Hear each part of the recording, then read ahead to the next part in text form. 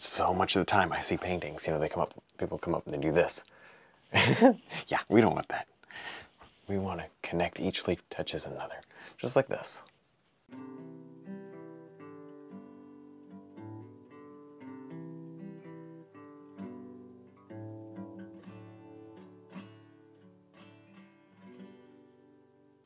Hi, I'm Kevin Hill, and today we're going to do a simple little painting. Maybe a tiny house in the background and just a regular road. But we're going to change it up. We're going to have some mailboxes in the foreground. That's not something I've done before. It should be interesting.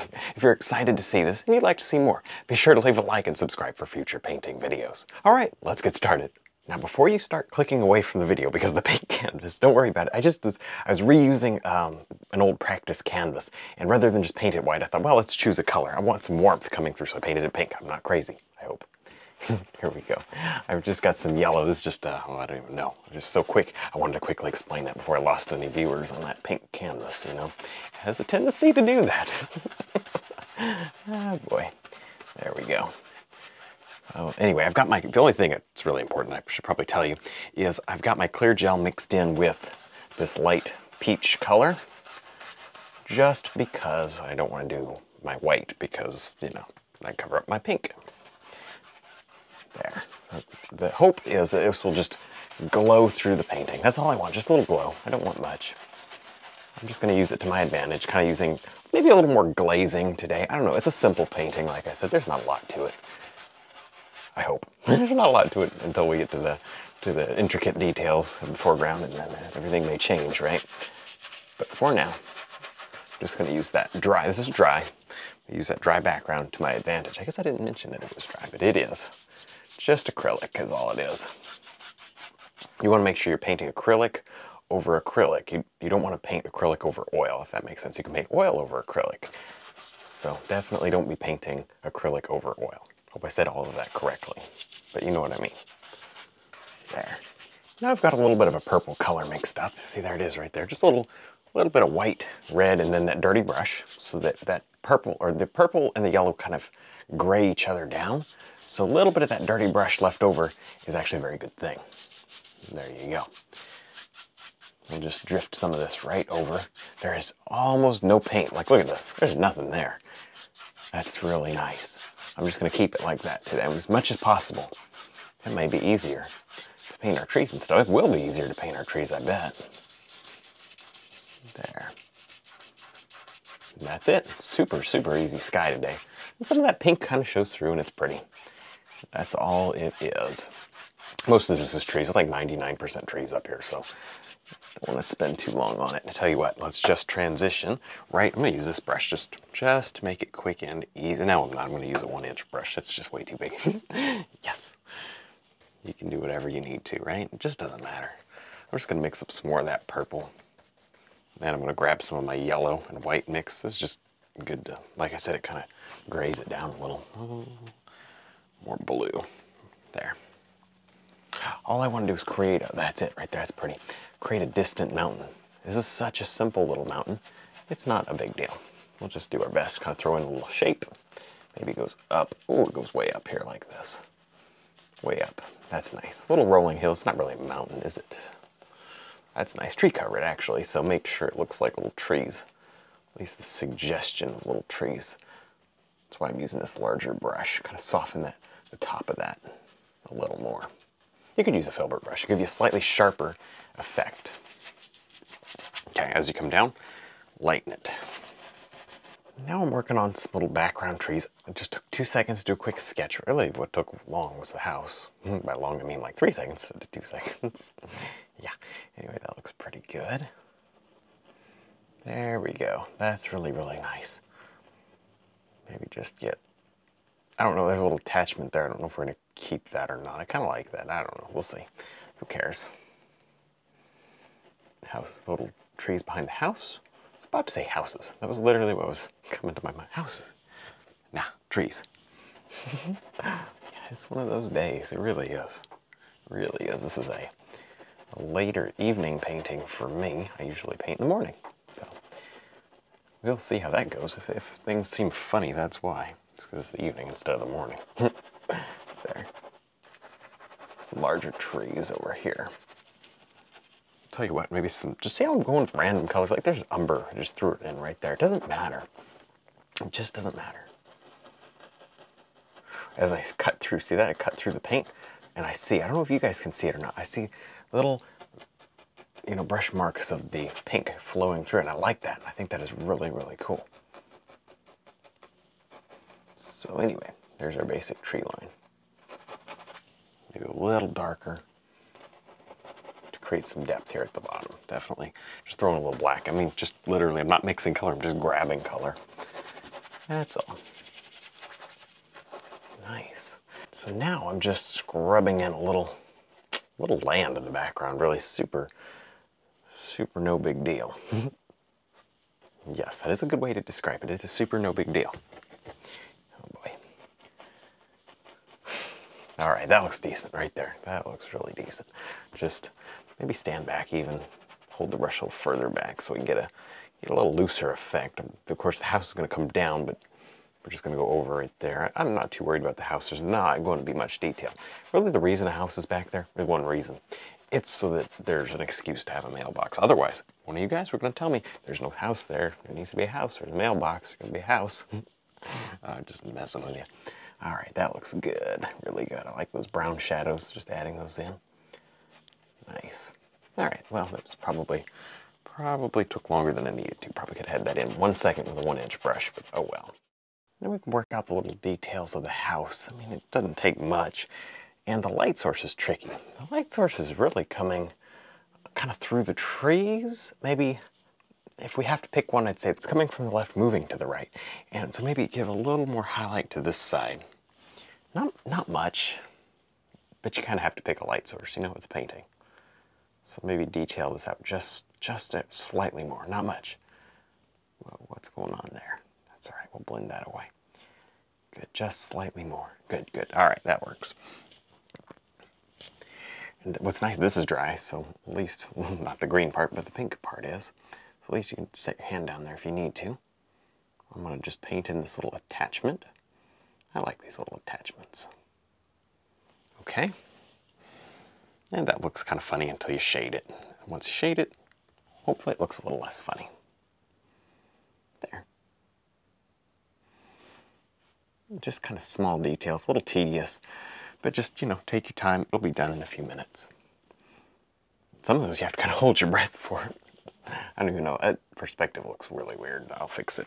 I'll fix it. Don't worry. Some of this stuff, just see, I got to stand back. You know, easier to stand back and look at it than decide what in the world's going on. There we go. There we go. Fixed it. A little better. Great. That's not too bad. Maybe just a tinge. Where's my palette's already super dirty. Just a tinge of highlight maybe on this metal roof. Not much. I don't want it to look crazy, but just a little tinge of a highlight. Little gold touches here and there. That's nice. And maybe transition. I'm just grabbing colors at this point. Who cares? Transition into something that's a little cooler, maybe. Let's see if that looks good. Oh, it does. All right. So we'll play around with this just another minute. And then we will move right along. Now I'm going to scrub in the road down here. I'm using this color. Now, you're going to wonder, you know, what is that color? I literally took the palette knife, I scraped up everything that I had, put it in a pile, and I added blue to it. And that was my color. Because I just didn't care. You know, it's just any kind of a blue-gray is fine. And maybe we'll just grab a little red and throw red in the fork, because red's a foreground color after all. Put a little red in that foreground. There.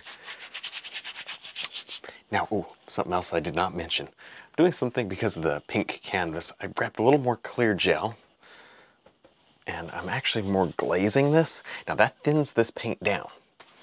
And I want to mention that, if I forget to tell you later, I'm going to take a shop towel. I'm going to wipe this off really good so that that thin paint doesn't become a problem when I highlight. I want to be highlighting on what feels like a dry canvas. So that's the goal. But just so you know, I have a little bit of that clear gel. I'm hoping to kind of make it more transparent that way. We'll see. That looks decent though, doesn't it? A little more blue, even a little more blue and white. Just change that color slightly, a little more blue and white as we work back. Oh, that's nice. In fact, while we're out there in the sunny area, not in the shady area, I may grab just a little bit of yellow ochre, make more of a tan to go right into this area. Good. That looks nice. I believe that is a decent start to the road. Of course, that road, just like everything else, like a lake or something else in the grass, it shrinks. So, all right, that works. Now let me just grab my towel, blue towel, and show you wiping it off so that I don't forget. Nice. Oh, that's it. See that pink come through?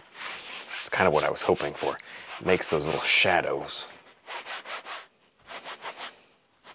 Might be too much pink, but I'd rather start with less paint.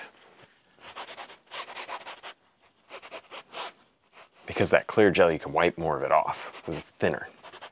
Now we've got a nice dark brown mixed up here. And we're a little blue. Actually got some red and blue in this color as well, just to keep with the theme.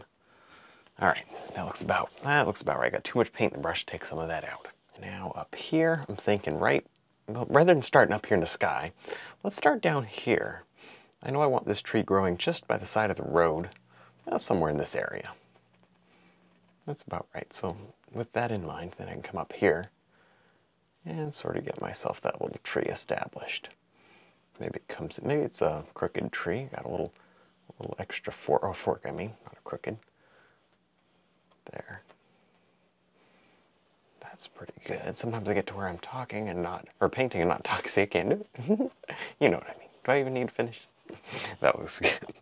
Yeah, I told you it was afternoon painting. There. That looks good. Nice, nice, nice. Good. Okay, I like the little bit of a flare at the bottom. That's the most important tree on the right side. Maybe just get a few more in. The filbert brush, maybe not the best tool. I may change to the 3/4 brush for these skinnier ones, just so they slide in a little nicer, a little cleaner. It's kind of up to you, whatever you're comfortable with. I'm just going to lighten that color with some ochre. Just get a few more. Now this is up to you if you want to cross over your house or not. I haven't really decided, so I'm not going to do it yet. I may bring one just over that house. I'm going to bring that one right over the house. Ah, I did it. Okay, fine. Good. It pushes it back. I like that. That's worth it. There. All right. Yeah, that pushes it back. It's worth doing stuff like that. Take a little bit of a risk. What does it really matter, right? It's no big deal. Just painting's just one big learning process, right? All right, a little more color. And we'll just get these in. You see, I'm not rushing the trees because fairly simple painting. Your trees are going to really show up. Take an extra 2 seconds and make sure they don't look funny. Now we're going to create some little leaves up here in the trees. I'm going to say at the top of the painting. It's really in the trees, kind of all around. Maybe put a lot of the focus at the top. That would be good. There's virtually no paint down here. This is easier than ever. Like this pink in here, that's the underpainting. That's not even that final coat that we painted together. There, this is really simple, isn't it? So we'll just spend a few minutes doing those little comma strokes. You guys have seen this before. We've got DVDs, download DVDs or just regular discs of all sorts of techniques on trees, several different trees DVDs if you need them. So definitely check out the website. It will help you quite a bit when you practice.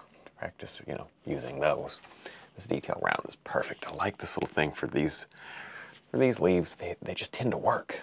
They just fall right out of the brush. That's kind of nice. I changed my color here, look at this. Just grabbed a little blue. Just a little blue. Just to change it up somewhat. I'm not going to rush it. The slower you go, the smaller your leaves will be. And, the nicer it'll look, pretty much. But so much of the time I see paintings, people come up and they do this. Yeah, we don't want that. We want to connect each leaf touches another, just like this. Everything's fairly soft. And usually get a better result if you hold your brush back on the handle. I really think the secret to doing stuff like this is to change the color frequently, You gotta have, like, the blues and the purples, and we got some orange and green, of course. Green's nice for leaves. That's a good color, usually. But it makes all the difference, doesn't it? There. Of course, it's nice to have a limited amount of paint in the background. It makes it a little easier. But even down here where there's more paint, I'm able to kind of use the trunk colors and use the, the background yellows and just letting it mix. Trying to get as many variations here as I possibly can. And still trying to make it look fairly soft. Just like this. This is good. This is really pretty much what we want. I don't know, maybe just a little more. I don't know if I want to go over that house with leaves. I guess I probably do. I may do that later. Give me just a minute to look at it and figure out where exactly I want those. But anyway, I'm just playing around. Just playing around. These golden color leaves are kind of pretty. Maybe one of these trees is more of those golden color leaves. Maybe this little background one I'm working on. That's nice. Gives it a little punch of color. Okay, there we go, right over the house right there. Good. All right, that's probably enough. That just sets that house right back. I like that. Oh, does that make a difference? Yes. That's nice. A couple of nice thick ones right over that dark paint, just like that. Nice, okay. Refine that later if we need to, but that looks good. Let's keep moving up here, back to the upper right area. Just plunk in a few more. Maybe leave more open there. You don't want to close the whole paint. Yeah, leave that open there. You don't want to close the whole painting off. Let's leave some variety in there. Good.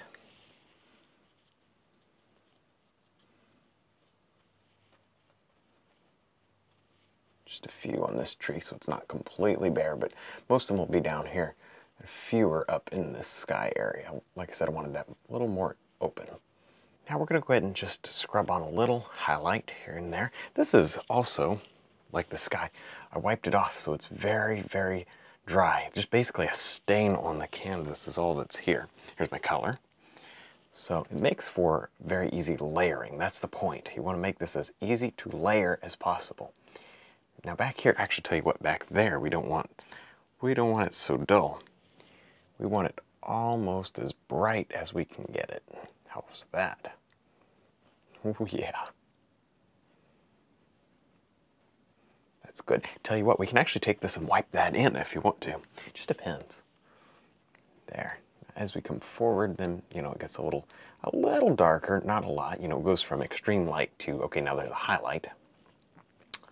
Something like this. And it's just really random. I'm not trying to say, okay, this tree is causing, these sets of shadows. Nothing like that. Oh no. Oh no. It's mostly shadows actually down here. A lot of red in this color that complements the reds that are coming through. It wasn't that nice. See, we started out reusing a canvas and ended up kind of with a new nice effect. That coming through, that light coming through is really pretty. So anyway, there you go. Of course, we'll soften this just by rubbing it with a paper towel. But that's pretty good. Less and less light as you come down. Now, the other thing we want to do is take some blue, white, a little touch of red to make a purple. Something along those lines. And yes, right there.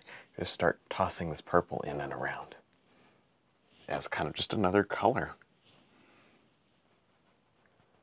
And then some other just grays and whatnot. We want a ton of color in this road. Here's some umber. Umber white, just something to make it not look black. Umber sometimes just shows up black. But this way you get some, oh, there it is. Some different tones happening. Well, that pretty much looks like the underpainting, but that's fine.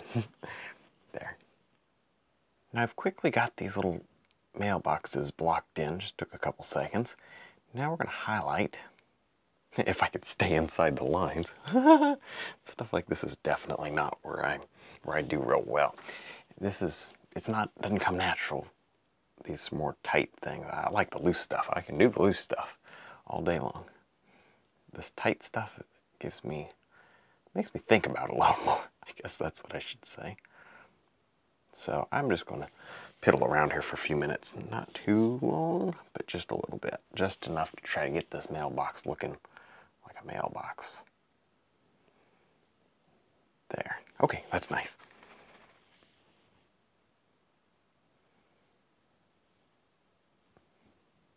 Little highlight, just like this.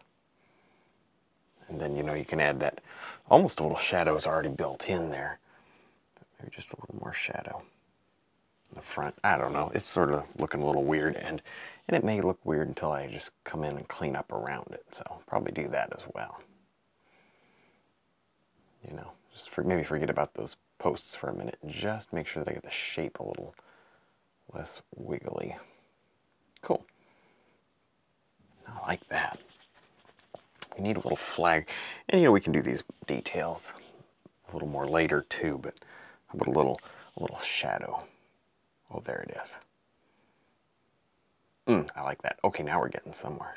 So now I'm going to drop in a few flowers, just using a detail brush. Use whatever you want. Filbert brush actually is a really good one to go to. Wow, look at this messy palette. All right, is there any, wow, I was gonna get some blue, but is there any blue? I don't feel like squirting any more out just for this. I'm gonna get as much of that clean blue as I can. Oh, that's nice, look at the difference. Little purple shade. That's kind of good, isn't it? And we don't want to overdo these little flowers or seed. These could be seed pods that are just colorful. It doesn't really matter. They just match kind of the colors of the painting. I don't know how necessarily they read as flowers or not, but they are whatever they are. It doesn't matter. Whatever the viewer wants them to be, that's what they are. Because it looks like we got some gold. I don't even know. Who cares? This is one of those, yeah, we're just going to roll with it paintings, right? And I like that. Good enough. Yeah, that's fine. Just add some color, and then if we're moving over to the left side, we can just very quickly, not gonna go crazy in this area. I want to keep it fairly dark, but just here and there, I would love to get, oh, that's almost too bright, a little darker. Oh, there it is, right there, I found it. That's what we want right there. Just a few more leaves. Oh, we've done a lot of comma strokes. Thousands of comma strokes today. Just a few more. Just a few more. Tell you what, I really enjoy this little, like, just random, look at this, little random blue ones here and there. Kind of interesting, aren't they? Do those up in here as well. I don't know, you just have fun with all the colors. Use all the colors. See this? You just close your eyes and grab a color on the palette and put it up in this tree area and it'll be just fine. We're getting close to the end here. I'm just adding on highlights, just little bits of highlights. Not, I don't know if I can speak. Hey, that's okay. That's okay, we're close to done. I don't have to be able to speak. This is good. Just a little highlight.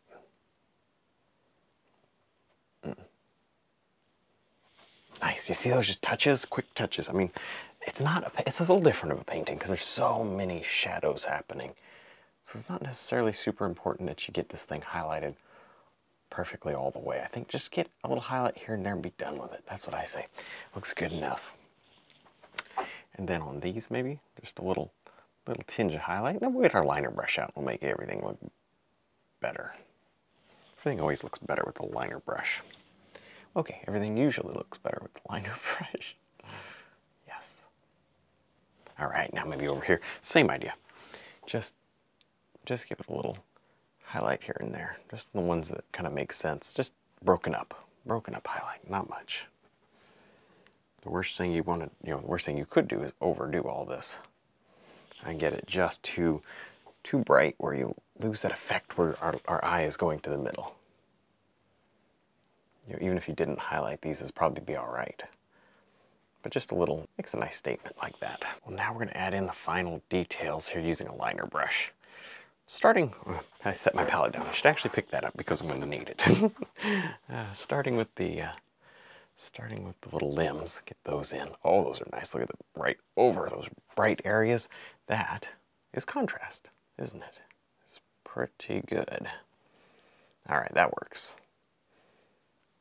You'll notice I don't make my colors too dark so often, especially, I mean, I used to do this all the time with the liner brush. Go back and look at some of my older ones. I would take take like a black and use that. Well, the black goes on so pure, it doesn't mix at all. And it looks darker than anything else. And your limbs just go, whoa. And we don't want our limbs to go, whoa. We want our limbs to sort of stay in the background. So if nothing else, lighten them, 3 or 4 shades lighter than you think they ought to be. Give that a try. Especially when you're working on something like this with contrast. Back, there's my color. It's not too runny today. I should run it, make it a little more, I should make it a little more runny. so it flows better, so I don't have to keep reloading, but I'm almost done.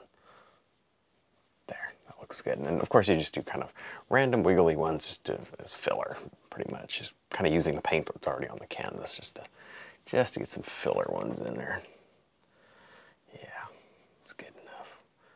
Maybe right here, get this one a little bigger. Don't go crazy. Very quickly, this can look kind of bad if you're not careful. So just be a little bit careful. Not too careful, just, you know. I don't even know, I'm just rambling. I should probably stop rambling. There, that looks good. Hey, this is it. This is the final bit of detail. And then what we also need to do is, let me do this right now. Let me grab a little more oil, grab a little, just any random light color. I always say you don't really have to mix the paint with the liner brush. You just grab what you've got laying around. And we will add some blades of grass and also some stems and maybe some extra leaves to whatever these are, these plants here in the foreground, flowers, seed pods, whatever you wanted them to be. There, and then cover up just the base here of the mailbox. Somebody needs to get out here and trim the grass at least in the front. There. All right, well, I think we're done. I had a lot of fun. I hope you did too. Don't forget to check out our website, DVDs, and also this original painting, which will be on the website.